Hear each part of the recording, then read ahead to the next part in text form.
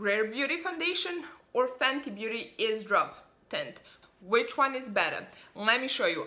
I did one side using Rare Beauty and other side using Fenty Beauty Ease drop, and I'm gonna tell you which one do I prefer, which one do I think it's better, and what are my final thoughts. So if you're interested in seeing which one performs better, what do I think when they are side to side to each other, stay on and watch this video.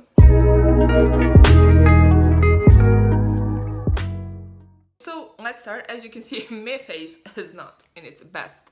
I mean, it's not terrible, you know that meme, like, not great, not terrible, that's kind of moment, but, you know, we're all humans and everything have, you know, shit happens situations. First things first, which is the most important step, is always prep your skin. I washed my face using the Youth to the People Kale cleanser, and then I've put this Versed moisturizer. This is Dew Point Moisturizing Gel cream all over my face. Of course, whatever works the best for you. If you have oily skin, I think gel moisturizers are really good for prepping your skin before you do your makeup, because they're very light, but moisturizing, they won't be heavy, and they're gonna perform very nicely underneath your makeup. So as I said, we're gonna do one side using Rare, another side using Fenty. First, we're gonna start off with Rare. I'm using this foundation in shade 210. What I would always suggest is shake this foundation because it is quite watery, I would say. I put my foundation generally using this like dots. Let's do like the side of my face like this. This is much how I'm gonna put. As you can see, I didn't went back in to try to add more. What I love about this foundation is it's pigmented enough, so little goes a long way, and you can always add more. And I would say this foundation is more like a medium coverage to like full coverage. It all depends how much you're gonna put, but yeah, this is how it blends. I would say it blends very easily. You don't have to work in quite a lot, but your skin still is gonna show underneath. As you can see, I have the residue of situations here that you still can see, but you know, your overall skin tone looks a little better and a little bit more evened out. And as you can see, this is not really a lot, so we can add a little bit more just in the areas where I feel like I need a little bit more help, like this and this here.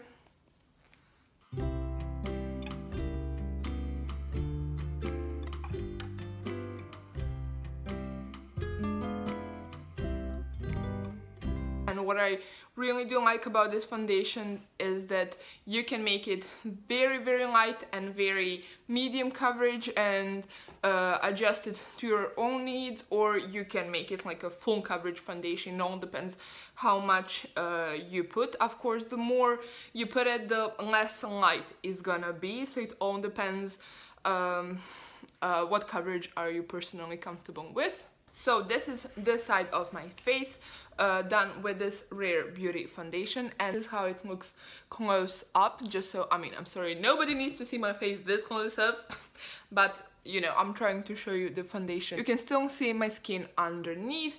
It's not like full coverage foundation in terms of certain areas, but if you keep on adding more, especially in those areas where you have certain situations, it won't be able to cover it up. I must say it blends very nicely. It doesn't leave those like dry patches or something like that. It really sinks into your skin. It's honestly one of the lightest foundations I've ever tried out. You know, it's very pigmented, so I would say always go little by little because it covers more, maybe you would think, but at the same time it's very light on your skin. Even though the foundation itself, it's more like on the matte side, I think this has more like a natural finish. It's not dewy, it won't give you that like glow and shine if you have like more of a dry skin, but also it's not like super mattifying or you know just drying kind of foundation. But yeah, this is how how it looks. I'm gonna do now the other side with Fenty Ease Drop Foundation, and then give you my like thoughts and everything. Said I'm using this one in number 7. Let's shake this one as well. This one is a tint, so just bear that in mind. Onto my forehead, and I think this is more than enough. And for this, I'm gonna use a brush.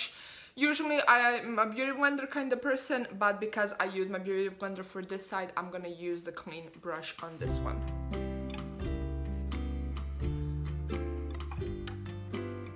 It is very light, as you can see. It's very blendable. I would say this is something you can put with your fingers as well, because it is very on that like watery side. Honestly, this blends beautifully.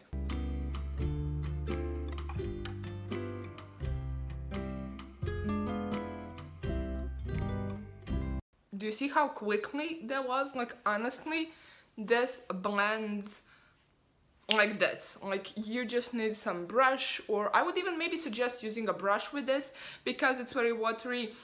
Beauty blender can get a little bit of that foundation, so I would maybe even suggest going for some brush and doing this like tapping motions. This is what I love, just to like make sure I blend it out everything. And honestly, I mean, as you can see, this is basically blended out, and it took me I think 60 seconds or something like that. So this is the side with Fenty Beauty. I didn't add anything more. Honestly, I think it's beautiful. It's much more like your own skin, how it looks close up.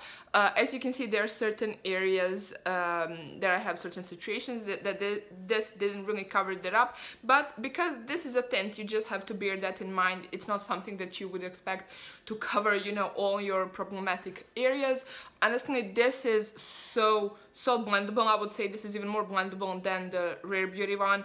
It literally took me a minute. It literally just sank into my skin. I must say it feels a little bit more like my skin this side than this one, because this one feels much more lighter. Even though this side, the Rare Beauty side, it's a very light, especially for foundation. This one is weightless. Like, I don't feel anything. It's the feeling that you get when you put your moisturizer, basically. And I would say it looks maybe a little bit more like my skin, especially in the real life. You don't get that like foundation vibe, which I don't mean it in a bad way. This one has, I think, a little bit more coverage, but this really, you know, this one looks a little bit more natural, but at the same time it's covering enough like all those little imperfections. It just makes your skin look a little bit more natural, I would say. When it comes to the feeling, I stay corrected. I think the Rare Beauty foundation is a little bit more on the matte side. I have an oily skin. I still don't think this is like some crazy matte foundation. I don't think this is something that's gonna leave you dry or something like that. While this one has more like a natural finish. As you can see, you have that little like glow to your skin. It's not something that's gonna make you like radiant and glow as itself, but I think it just gets your like natural skin shine a little bit more, which if you have oily skin can be maybe a little bit problematic if you are not really for that glow. But I don't think this is something that makes you look like oily and like a hot mess, more like give you that really nice glow to your skin, a nice shine. But let me finish my makeup, and then I'm gonna come to you with my final thoughts, what I think and how everything looks when I do my makeup, how it's gonna react with everything else, and just give you my final thoughts. I'm gonna do my makeup really quickly and come back to you in a second. So that's my makeup done. I know, shocking, so different from what I usually do. I know. Anyways, as I said, that's my makeup done. This is how it looks. I think I did pretty decent job, basically. So what are my final thoughts? As I said, this is Rare Beauty side, this foundation, and this is Fenty Ease Drop tint on this side of my face. So first, before I give you my final thoughts, I want to say like some like basic information when it comes to both of these. Similar when it comes to prices, this one is $29 and this is, I believe, $29.50 or something like that, so they're basically the same.